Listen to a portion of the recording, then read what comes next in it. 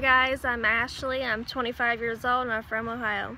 I'm making this review due to the fact that when I was looking for answers regarding bronchial thermoplasty, there wasn't many out there. I searched YouTube, all types of websites. There was nothing really regarding before and after on how you feel even during. I have been a chronic asthmatic since the age of 3 and a severe allergy sufferer, and I have atopic dermatitis, which is eczema. My asthma was so bad growing up that I was unable to go to school. I had to be homeschooled. I have been to every specialist I have known, Cincinnati, Columbus, Cincinnati Children's, Columbus Children's at the point when I was a child, and no one had answers for me. I did pretty good on Symbicort and Ventolin for about 6 years, and then it just got to the point that I couldn't even walk to my mailbox. I felt like I was going to die. The current pulmonologist I was going with, he did not care about my well-being. He just said, lose weight, lose weight, lose weight, you'll be okay, you'll be okay. He wasn't understanding that I literally can't even walk to my mailbox and I felt like I was going to die. I have a 4-year-old son, and it got to the point that it was really hard to even care for him. And he was asking, Mommy, what's wrong with you? Why are you sick? What's wrong? I found a critical care pulmonology specialist in the Dayton area, and he ended up keeping me on Ventolin and Symbicort and adding Verispamat for about 5 months. There was no difference. In those 5 months, I was on 20 milligrams of prednisone 2 times a day. As you can tell, I'm still swelling from the prednisone effects. We tried Xolair injections, and I did that for about 5 months, and it made me completely worse. I was going to the hospital every 3 to 4 days a week getting theophylline treatments because nothing else would open me up. And I wasn't seeing a big difference. And I would have these massively huge bruises on the back of my arms to the point that some lady asked me, she goes, honey, please get out of your relationship if he's beating on you. And I'm like, excuse me? She's like, your arms are so bruised up. She goes, are you being manhandled? And I'm like, no, it's from my injections I get in the back of my arms. At that point, my pulmonologist said, Ashley, our next step would be bronchial thermoplasty. We fought for 7 months for it to get approved. I ended up getting an approval in February. February 27th was my approval. I had to go to like an external hearing where it was me in a conference room with a pulmonologist, critical care specialist, and an RN nurse, and a witness of my choice, which was my mother, since she had been with me since day 1 fighting this disease I have. My first BT was March 2nd, I believe, and it wasn't bad at all.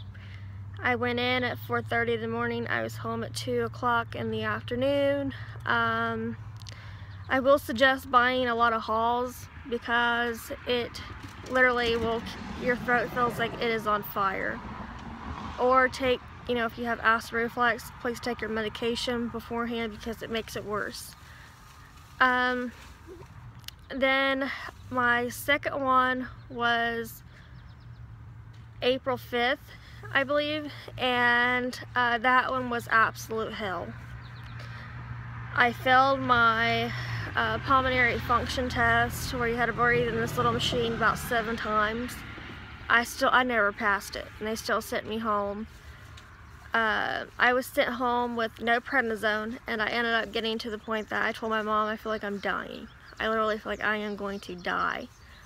I got a hold of my the assistant for my doctor, and she called me in prednisone 50 milligrams for a week, and I ended up taking that, and I did okay.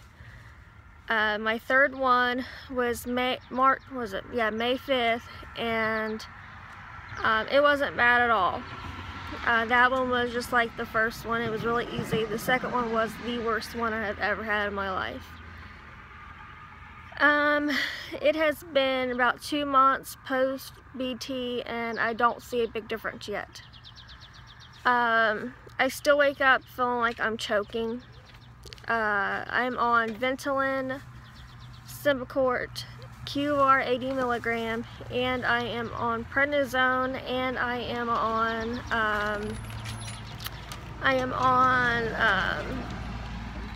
injections, prednisone injections I had to bring for it, and there's nothing different, really. Even some of my family members say they don't see a difference in my activity.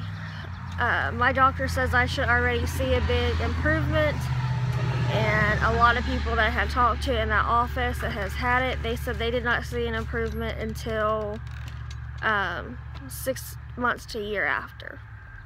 So if you don't see a big improvement, don't be alarmed, because everybody's body is different. I will say it is not an easy procedure. It literally takes everything you have to get well and to feel halfway decent. I'm still wore out from it, I feel. I wake up and I'm so exhausted from not sleeping good at night because I can't breathe. And it's just to the point that I'm like, oh, I don't know what to do at this point. My doctor wants me to try Nucala injections. I actually go in 3 days to see a allergy specialist. It took me 6 months to get in, and he's the only one in my area that offers the Nucala injections. So I'm gonna go see him and see what he says. But I just want to make this video because when I was searching for answers with my bronchial thermoplasty, there wasn't many. There's not many reviews, and I will keep uploading videos regarding on how I'm feeling and updates. And it's just literally a nightmare. I mean, some people say they have great success from it. I'm not sure if I'm going to be one of those people, honestly. My doctor says that I should already be on lower amounts of medications. I should already be, you know, basically off of my medications and losing a bunch of weight. And I've actually stayed the same weight for a year and a half. I've not gained or lost through all the surgeries and everything, and all the prednisone that he's had me on, and still on. And I'm kind of disappointed, but I don't want to make this video for other people because it might do wonders for you. I think that I am such a severe case that it's not something that's going to work for me. So I'm hoping possibly the Nucala injections will help. Like I said, I go in 3 days to meet with a specialist on the 13th at 10:30 a.m. I will post a video after that consultation with that doctor to see what he thinks will be okay. But I actually did a pulmonary function test the other day, and I go on the 15th to see what my results is, if I have gained any type of success through the testing or if I'm still at the same. I will actually post a video on that day too, so everybody knows if it had gotten better or worse. But if you have any comments or questions, you know, comment below. This is actually my first video and I feel really awkward talking to my phone. My neighbors are probably looking at me like, what is she doing? But like you said, if you have any comments or questions, comment below. Thank you.